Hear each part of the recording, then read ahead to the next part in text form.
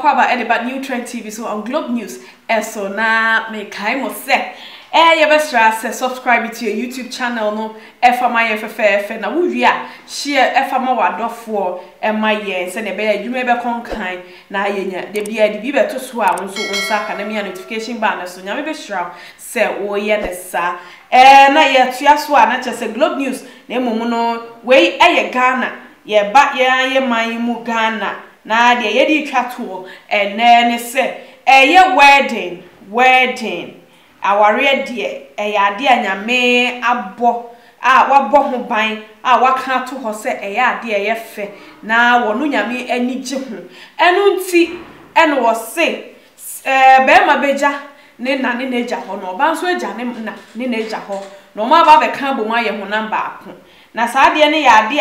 eye nyame akono pa ye ne fe yie papa enu nti no waka bo ma no waka bo mu na eno na bonsam so ahu ne se wo no de ade ye nyame fe no no enya ne fe na me ka na me keka kosi ye na wotwe mu chese wedding se course ahodo bebre na emom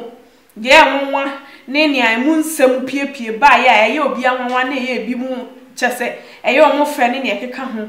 ene omudin sense omo ye social media influencers enti ena ababeto dwa ese ye AIDS ambassador Joyce Dzidzor Mensa wone ye event organizer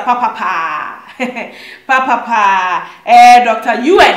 aka wo ho abomu waware kwan so a wo bia obia wonwa na ye toaso so a Saturday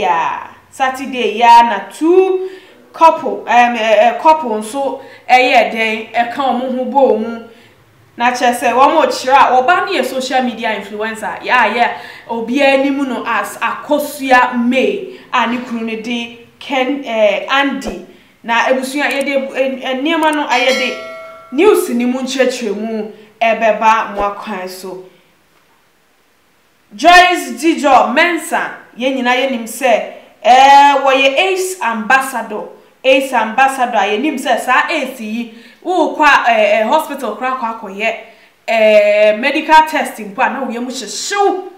ene na wo wusu sei se itimi koye de ne ye beka kire me eno na ye first na ba obi adwen mu a wo suro se ye beka kire se wonya bi nanso abaye die wo hye ne hoden ye ka kire no wo hye ne hoden e de ye futuo di tu wiase afa na nyina baby ebe friend bia conference bia okokotufo enu nti ebe ye na ambassador of AIDS na wa masa AIDS ne ndi ne so nkonim da she is always flourishing e bia obehunu no na ne ho aye fe ya wo glow a wo sign grow beautiful na nyame adom wan hwe na kwanya sanyina so bia so na mo wan hwe ne ekoso nyina ne wo wo ne ho sanso no ni nipa na nkasa mu ne ho abomfia de nyame nso mu na abomfia ti wabomode ama ne be ma wodo na sa be me nso ono nso so ho nsem wo ho a ono nso ahwe ne ho nsem se wokoma sa akode feeding bottle ya ne ho ba nsem a ye de ne koto ye prison a ene enye jai picture ye twa ne beto social media ne obehu bi na ye wanwen ne se ne de jai wo ba ne di kan no wanwen na wo di be hye ne nso se yes Dr. UN ena ebe na woma ka bomu aware kwan so surprisingly a obi animu dampo se wom mpo mu ni mo ho ehu ya ne se ye de abeto so omo obeware hwan ni o na ade chia ne se aware ne ba so na ade chia de pictures Joyce the pictures be gugu ye ono na yi so ni social media platforms so na che se video a wode kan ho kra no kan makoma keke oba ope life say pa na otimika say ne first time o she lash ni manje ndi na ne okaka ho eka akoma ne che so any the oka say I love my husband and you can see how appreciated she is say nyame amano be ma odono na che say you and edro ne papa ma ye ko he video no ne hu asiesie mu ne na yi na yemra latest bride in town. I love my husband.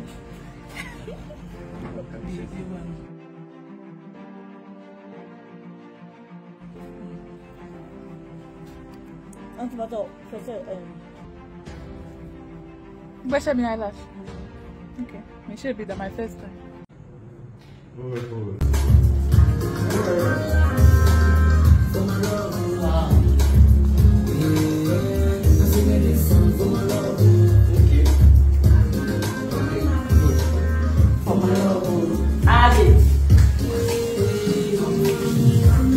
Now you may kiss the bride.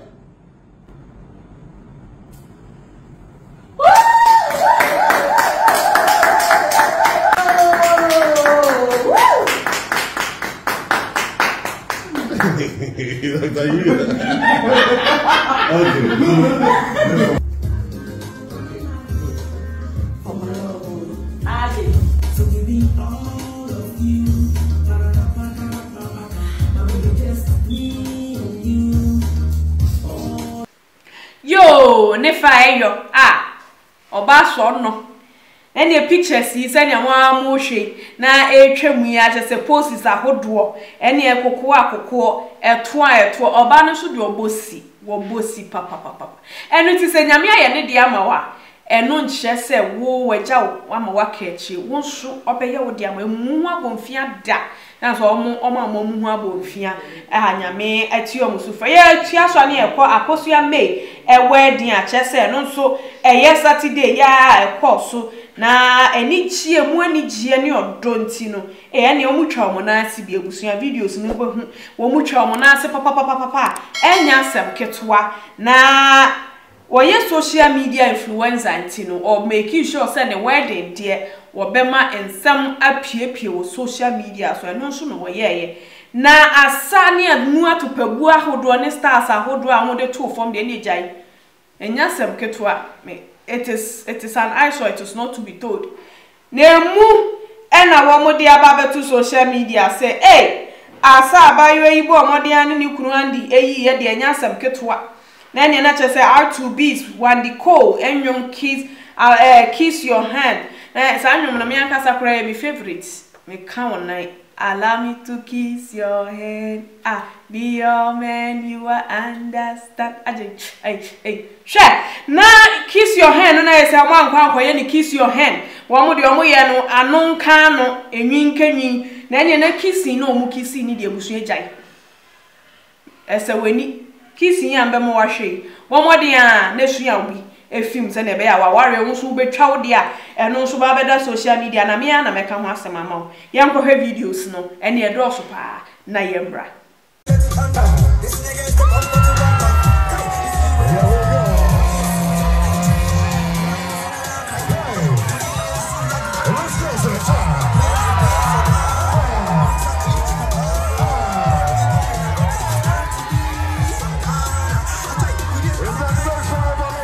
Yo, nebusia odo ede obi ka che so odo nya da no wo boa won hia ne so ne de ene ne obetena se ama ne ahotoso enu ntu no so odo nya de na wo hia bia odo ya be bisa na meka kiro nti bu de na je se dia ekọ so wo Ghana weekend yi ye ni je nko a ene ya mfa owu asem ne na sefo nkeka na ese ye de ni jesem enkwa ne ye de bebro wenne toda say yesere nkwa toda so ane de afuntum fra amamo ane ni nyina new trend TV Globe News eso na obenya ne sa ebusua ha ene meja mosi bomode a se obe subscribe e de amaye no de ho hiame ane na share na comment for my fefe na nyame be share papa sa oye ne sa edemaye media eni akosia pokua answer aka Queen Fidi apa me salute de me nkonja ho awunim dada makram da sene ye besan share